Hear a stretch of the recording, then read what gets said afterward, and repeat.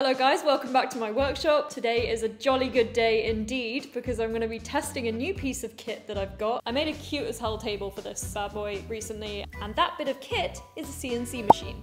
And I'm going to be making some very common guitar making jigs. Backtrack here.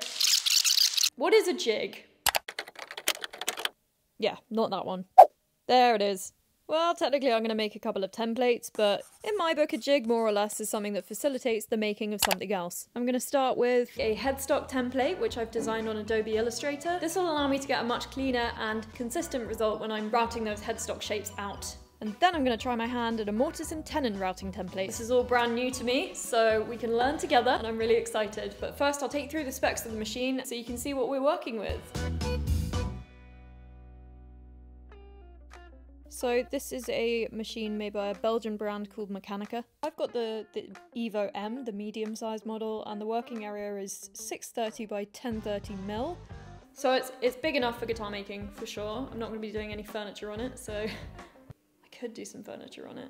No, Daisy. You know, I approached a friend of mine who knew a lot about CNCing, who knows a lot about CNCing, he's not dead, and he kindly took a look at the specs for me because I wanted to have some unbiased knowledge on my side.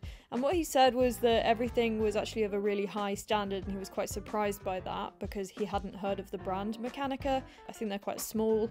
But yeah, he kind of gave me the okay and said it'd be really interesting to give them a go. The thing that I was looking for when I was looking for a CNC was customer service, because as we know, I am not the brightest bulb in the bushel, especially when it comes to learning the language of CNC and CAM, which is really quite challenging if you haven't come across it before. I think it's the kind of thing that once you're going, it all starts to slot into place and then you can get really advanced with it. But ultimately it is a learning curve for anybody, especially when you've been working with your hands and very hands-on. This is a new type of making, but I really want to get started with a headstock template, so let's go. What I'm performing here is the basic calibration stuff you have to do when you turn the machine on, setting it to home, squaring the gantry, and setting the height of the bit. My personal favourite, using the probe to measure the top or the distance of the drill bit from the spoiler board. So we clip that little crocodile friend on there, and then we hit a button.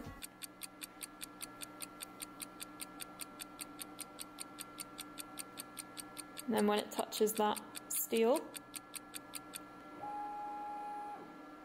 yay!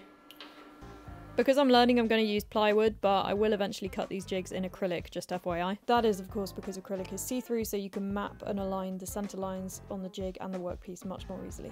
Now it's time to load the G-code onto the Planet CNC. The way I'm going to do that is with this bad boy here. It's always quite a nerve-wracking thing putting a new G-code in when you're a beginner, because you might have done something wrong with either the computer-aided design or with the computer-aided manufacturing, and there are two parts that can go wrong. So I, for example, here have got the placing kind of wrong, which I would imagine is to do with the design. So when I first loaded the file into the axis, perhaps I didn't set it to 0 quite right, but we got lucky here and it looks like it's in a good enough place. So what I'm going to do is just stop it and put the dust shoe on so that we haven't got any of that horrible dust, and keep going, baby.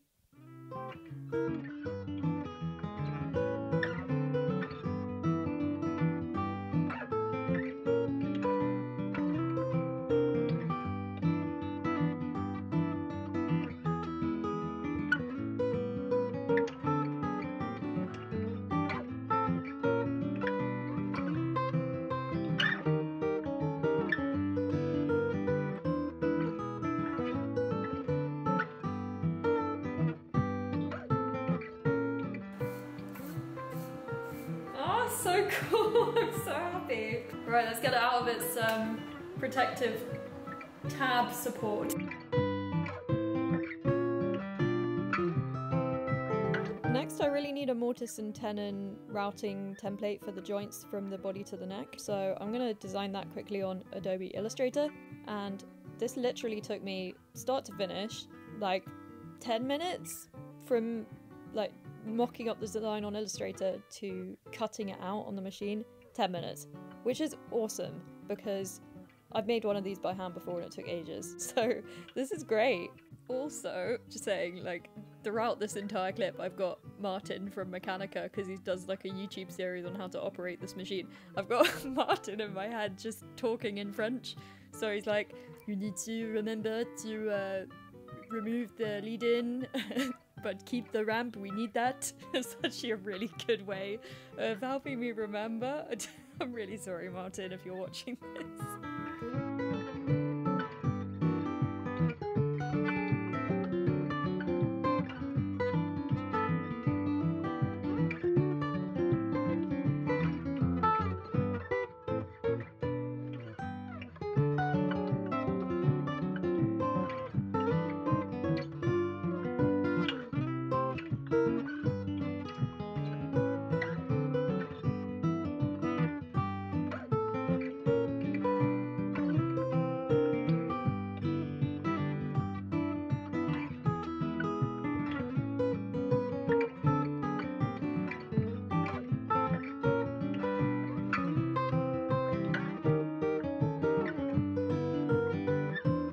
Hope you enjoyed this video, guys. I've put all the links in the bio if you want to take a look at anything that I've mentioned in this video. Hope you've learned something. I can't wait to extend the journey of this machine with you guys on YouTube, and maybe this time next year I'll be making all sorts of stuff with complex radiuses and that kind of thing. I think it's just something that I'm going to really enjoy doing. Catch you next time. Thanks for liking, subscribing, doing all of that. I really appreciate you, and I'll see you soon.